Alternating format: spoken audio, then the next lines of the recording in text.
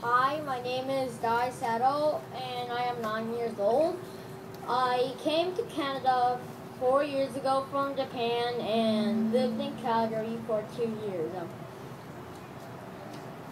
When I first saw a movie or heard a story about war, I thought it was just fiction or that they were just playing, because I never thought there was anything in the world that was violent or something that would hurt people or hurt people's feelings.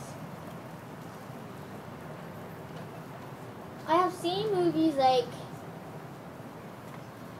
Barefoot Again and Grave of the Fireflies. In both movies, I saw people dying because of war. And that has been a strong feeling, a really strong feeling from my heart came up to my mind. I don't want war, and I want to help people who are harmed by war.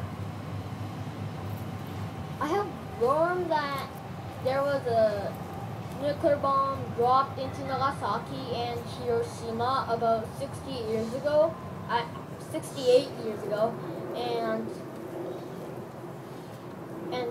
the nuclear bomb killed 15,000 people by the heat that went up 7,000 degrees Celsius, and it is the same temperature as the sun.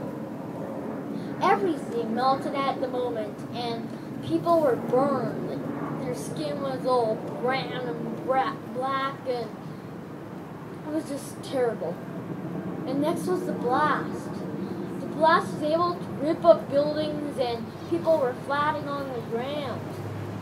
Especially the windows got broken, and the glass sliced people's skins or went further down into their body. Most of all, the radiation caused the people to have cancer or leukemia.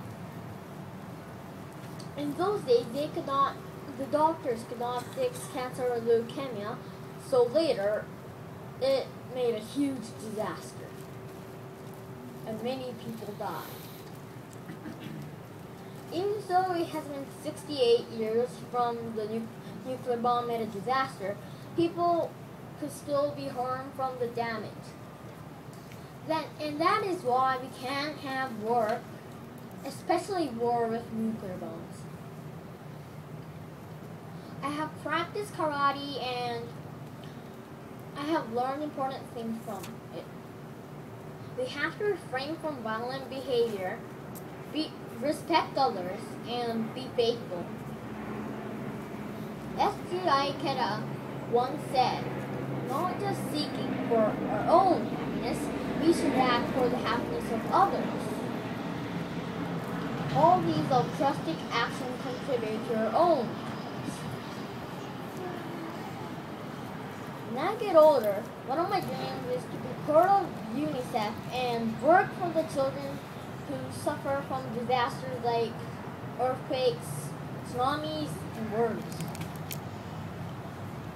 I always think about a wonderful world that is filled with delight when I think of UNICEF.